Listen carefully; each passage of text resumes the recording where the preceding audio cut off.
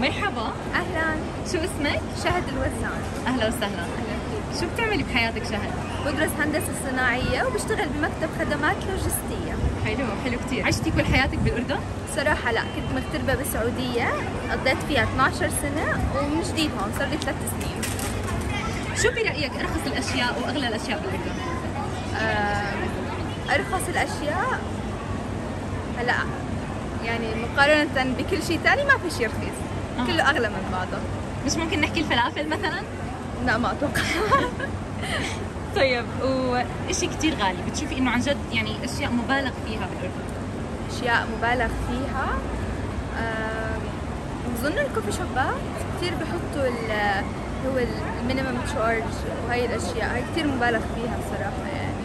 بس هو بشكل عام عمان كأنها واحدة من أغلى العواصم في العالم. لو يسهل لك هجرة بتهاجري وشو السبب؟ بهاجر بس حسب يعني حسب إذا هجرتي رح تعطيني منافع دراسية منافع مالية، أما إذا من غير شيء فلا بفضل ضل هون. كامرأة عربية شو في صعوبات بتواجهيها مع المجتمع؟ شو أول إشي بيخطر ببالك؟ هذا بيحكوا لك يرعبهم كونك امرأة قوية في سن مبكر. حلو كثير حلو. طيب فترة الكورونا كانت كثير صعبة تقريبا على كل الناس، احكي لي كيف أثرت عليكي أو على عائلتك؟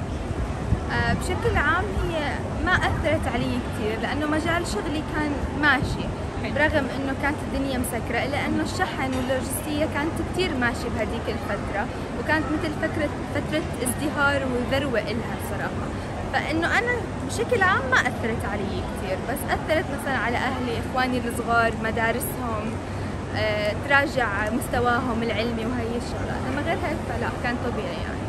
فبتشوفوا كعائلة إنه تجربة التعليم عن بعد ما كانت كثير ناجحة خلال هاي الفترة؟ حسب المدارس برضه، مثلا كانوا مدارس حكومية أبدا ما كانت ناجحة، في مدارس خاصة نجحت بتوصيل الفكرة والعلم عن طريق الكمبيوترات والأجهزة الإلكترونية.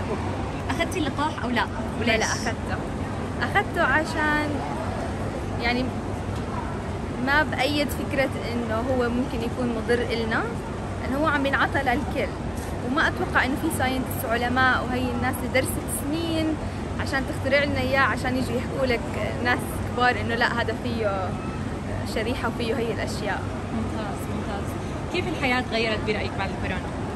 صرنا ناخذ حذرنا أكثر، قللنا الاختلاط بشكل عام، قبل لما تشوفي أي حدا رأسا بتبوسي وبتسلمي، هلا لا، وهالشيء مش بس مفيد كورونا يعني باتجاه الكورونا، بس كمان مفيد إنه يعني بشرتنا تحسنت، بطلنا نلمس بشرات ناس ثانيين، صار عطرنا يضل علينا بدل ما يروح لناس ثانية. يعني بتشوفي إنه الإشي شخصياً كان أحسن، بس من أبعاد ثانية يعني إلا ما يكون في هلا ما في شيء بيخلى من السلبيات، بس بشكل عام تجربة الكورونا كانت كثير ممتازة بالنسبة لنا، خصوصاً نحن كعرب، نحن كثير نادر ما تلاقي حدا بيخاف من أي مكان أو من أي سطح خارجي أو شيء مثل هيك. هلا لا صرنا وعيانين أكثر باتجاه هي الشغلات. ما شاء الله عليكي شهد، شكرا كثير على وقتك، يعطيك العافية. الله يعافيك. مرحبا. أهلا. شو اسمك؟ أحمد. أهلا وسهلا أحمد، شو بتعمل بحياتك؟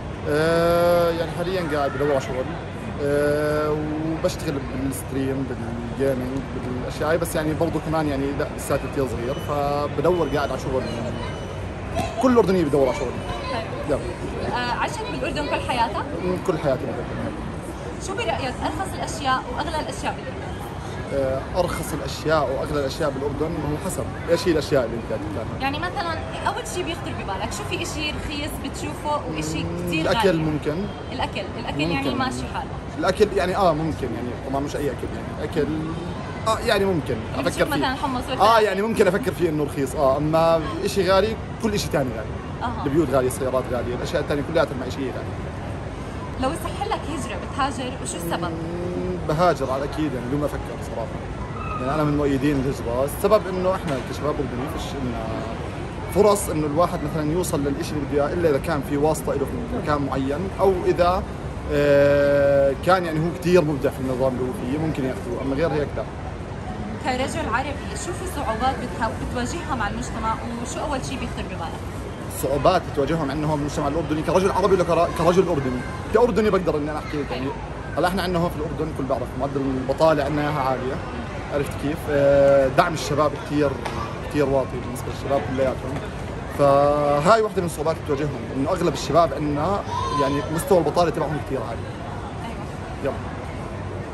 فترة الكورونا كانت كثير صعبة تقريبا للجميع، احكي لي كيف اثرت عليك او على عائلتك؟ هلا احنا يعني فترة الكورونا ما كان في تأثير كبير لأنه احنا يعني مثلا في عندنا كان محلات مأجرينها، المحلات هاي ظلت ماشية أجارها. اللي متوظف عندنا في العيلة كان ضل بوظيفته، هلا أنا قعدت على شغل كانت من قبل كورونا فما حسيت بفرق كثير. هلا المتوظف ضل متوظف، بس لو زادت كورونا علينا كمان سنة كان ممكن نحس يعني تأثيرات كثير سلبية. أخذت اللقاح أو لا؟ ياب جرعتين. هلا أنا في عندي قاعدة، هلا احنا اول ما طلع كورونا كان كل الكوكب الارض اللي احنا فيه بتمنوا قاعدين اي شيء لو 50% يحمي من كورونا ياخذ. لما طلعت اللقاحات بلش الناس لا ما باخذوا لا باخذوا ليه ما اخذ يعني اللقاح صاروا ماخذينه 3 مليون واحد بالاردن، غير يعني انه قربنا على 3 مليار بالعالم اخذين اللقاح، فليش ما اخذ؟ وانا ماشي طبعا على مبدا يعني اذا بدي اموت نموت كلياتنا احسن ما اموت لحالي. صحيح. يعني اللقاح بده يقتلنا نموت كلنا يعني ما يموت واحد فينا. ايوه بالضبط. بنحكي بالعربي الموت مع الجماعه رحمه. بالضبط الموت مع الجماعه رحمه. كيف الحياه تغيرت برايك بعد الكورونا؟ يعني حاليا بعد الكورونا، هلا فتره الكورونا كانت ركود كامل على كل الوطن العربي على كل العالم. بعد الكورونا هلا يمكن بلشوا يفتحوا 1/7 صار شوي صغيره في يعني شوي صغيره شوي صار كثير، يعني واحد من الناس يمكن الكورونا بطلت تاثر علي كثير، يعني صرت احس انه الحياه الطبيعيه رجعت بس يعني ممكن بطلت سائل او يعني كنت في الاول اتابع اصابات ابصر ايش كورونا بدهم يسكروا بدهم يفتحوا، يعني بتذكر يمكن من 7 اشهر ما فتحت شفت اصابات ولا وفيات ولا مين عاش ومين مات ولا خلص، يعني الحياه رجعت لطبيعتها وعايش فيها. أيوة. تمام شكرا كثير لك يعطيك العافيه يسلموا. مرحبا. اهلا وسهلا. شو اسمك؟ سماح سكيجها. اهلا وسهلا سماح، شو بتعملي بحياتك؟ انا ام ل3 اولاد وبنتين وولد ودارسه ماجستير تربيه خاصه. ما شاء الله عليك. ما بشتغل يعني حاليا. الله يخلي لك اياهم يا رب. تسلمي.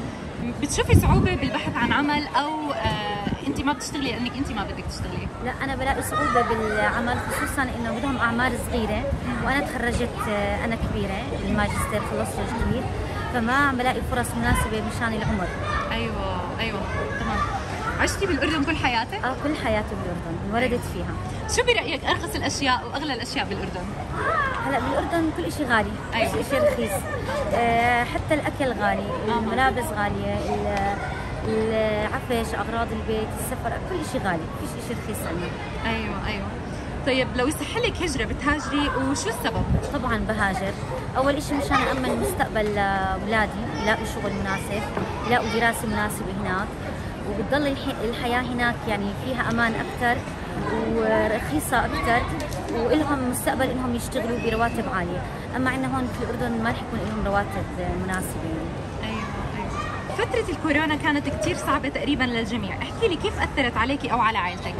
والله هي اثرت كثير بشيء سلبي وفي اشياء ايجابيه طبعا. الاشياء الايجابيه هي قربت العائله مع بعض اكثر، صرنا نقعد مع بعض اكثر. اما بالنسبه للشيء السلبي انه صار الوضع مثلا ابني كان يشتغل بطل يلاقي شغل، الراتب اذا كان ياخذ راتب يعني مقبول صار اقل، يعني صار نص الراتب لازم ياخذ، فهي انه صارت فرصه العمل اقل، الراتب اقل. ايوه بالنسبه لاولادك عندك حدا بالمدرسه؟ عندي بنت بالمدرسه صف 10. ما شاء الله، احكي لي طيب كيف كانت تجربه التعليم عن بعد؟ صحيح التعليم عن بعد كان بالنسبه لي انه كان يعني سيء، في يعني مش كل شرح المعلمين كانت تقدر تستفيد منه، في بعض المواد كان صعب شرحها يعني عن طريق الاونلاين، صعوبه بالتواصل مع الاستاذ او المعلمه، يعني تعرف ايش الصعوبات اللي بتواجهها بنتي، فكان في فجوه بين المعلم وبين الطالب. ايوه. اخذتي اللقاح او لا؟ طبعا اخذته. حلو، ليش؟ مشان يعني ما امرض وما اهدي غيري وامرض ناس ثانيه يعني. ما شاء الله عليك. تسلمي. كيف الحياه تغيرت برايك بعد الكورونا؟ الحياه تغيرت بعد الكورونا، انه صارت الحياه اغلى، فرص العمل برضه اقل، ما عم نلاقي فرص عمل مناسبه. بس هي صار في صعوبه حتى بالاختلاط مع الناس، صار في خوف يعني اكثر، يعني حتى العلاقات الاجتماعيه خفت، بدل ما تزيد قلت بس. وصار في ازمات اكثر في السير بالطريق، بالمولات، في اي اماكن التجمعات زادت، برغم انه كان في خوف يعني من انتقال المرض. بتشوفي شيء ايجابي مثلا انه ممكن صرنا نقدر الحياه اكثر، نقدر طلعاتنا والحريه اللي كنا عايشين فيها قبل الحظر وقبل يعني الضغط النفسي اللي كنا عايشين فيه بهذاك الوقت. اكيد هلا صرنا نحس قيمه للمشوار اذا طلعنا، لو كان مشوار ساعه، لو انه لمكان بسيط، صرنا نحس انه يعني بالحياه انه صارت احلى وممتعه اكثر. كنا قبل مسموح لنا كل هاي الاشياء بس احنا مو مقدرينها. ايوه فهمت عليكي. شكرا كثير سماح، يعطيكي العافيه. الله يعافيكم. اهلا وسهلا فيكم.